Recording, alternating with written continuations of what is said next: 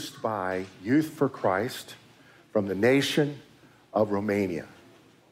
In 2004, we began sending teams to Romania. And the best we can figure, we sent probably 11 or 12 teams or more. Multiple trips. Our children's pastor led most of them. She went there 7 times. What happened in 2003, 2002, God began to use an evangelist named Jeff Collins. He lives in Palestine, Texas. Very unusual man, mighty man of God, in the regions of Transylvania where the Gypsies live. Transylvania. And around the area of Apatsa and along a railroad, Gypsy Villages. And God used him incredible to bring a lot of people to salvation. And confirmation came through signs, wonders, and miracles, and resistance. Some amazing stories that came out of that. And so Laura, our children's pastor, led the way in leading teams, multiple teams, that as I said, 11 or 12. Gypsy Schultz went on some of those trips. In fact, she went there on her own trip for 3 months. Judy Schultz, can you stand? Let's show Judy some love.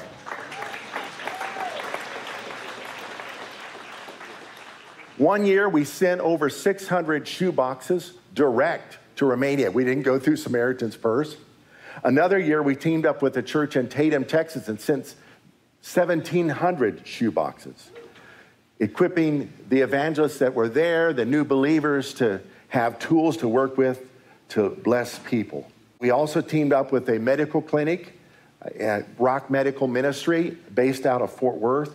And in 2013, we sent a truckload of Crocs shoes, 4,000 pairs, and boots, and collected hundreds of coats on more than one occasion for distribution.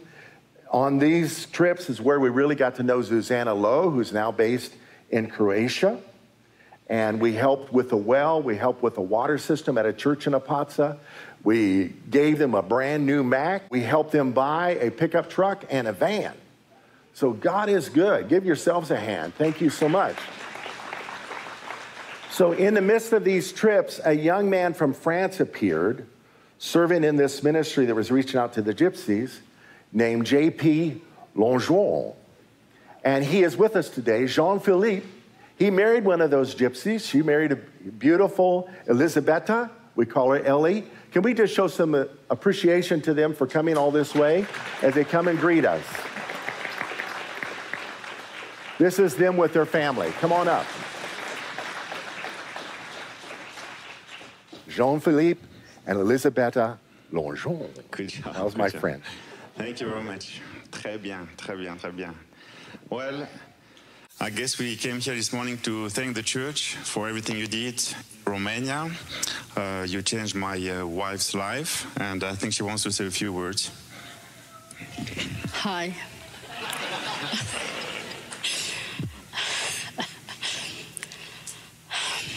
I want to thank you for everything what you do in the past. And it's so great to be here in person to thank you. It's amazing how many lives you changed in that period. And I was one of them. In Romania, people doesn't know to give too much love because they didn't grow with that. And I was the girl who didn't receive too much love. And when church sent teams, I received so much love from that teams, what they come. And I want to thank you so much for that.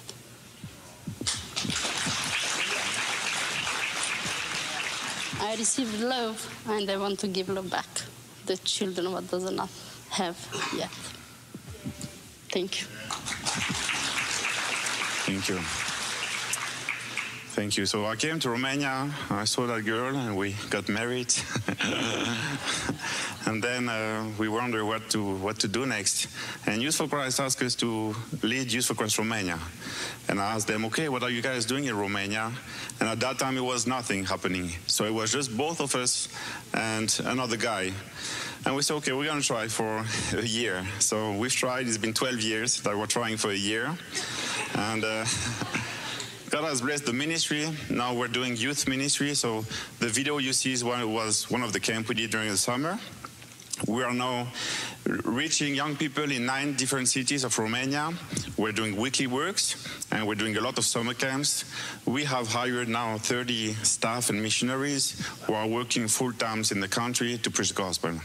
And so, yeah, praise the Lord for this, and thank you for that. You can see here a picture we took a month ago. We had a general assembly, so we gathered the staff and the board, and this is the team that we serve. And I was praying what to tell you this morning, and I remember a story I used to tell to kids. So I hope your heart is still like kids. That would be a kid's story.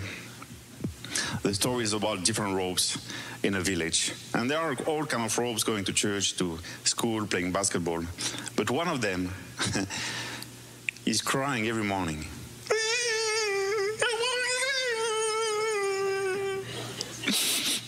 She's crying because she's too small. And she said, God, life is too hard. I don't know how to make it.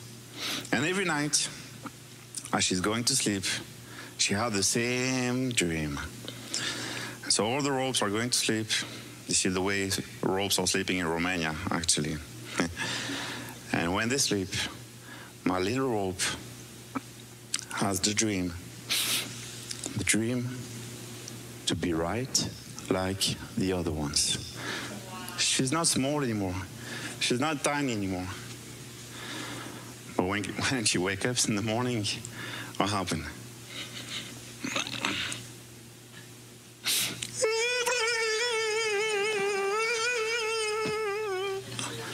She's small again. And one day she got so tired, she said, I'm going to talk to God. Maybe he can do something about it. So she's walking for 40 days, and she's knocking at God's door. God said, come on in, come on. God takes in their arms and says, what do you want? And the resolve say, I can ask anything. Yes, of course, I'm God. Just ask, and it will be given to you. And the little rope say, I want to be strong. I want to be like the other ones, very strong. Ready? God look at her and say, I could make you so strong, but this is me who created you like this. And I want you to stay like this. Actually, where's my big one? I will explain you your dream. Every night, what's happening? When the big rope is sleeping, and when you're there, look at what's happening. This is no magic. This is no trick. This is me asking the big ropes to partner with you. And then together, you can do great things. And this is our story. We're not big missionaries. We're not great men. We're just some missionaries trying to listen to God and trying to partner that could help us do what God asked us to do. The ministry is too big for us. And we're now in the States for 3 weeks praying who God will send to partner with us so that together we can reach Romania for Christ. So thanks again, and if you need more information, we will stay at the table.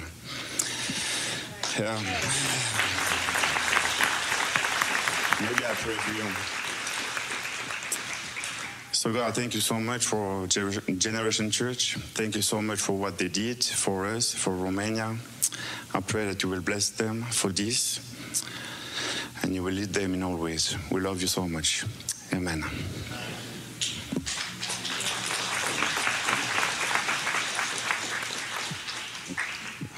Yvette went on 4 of those trips to Romania.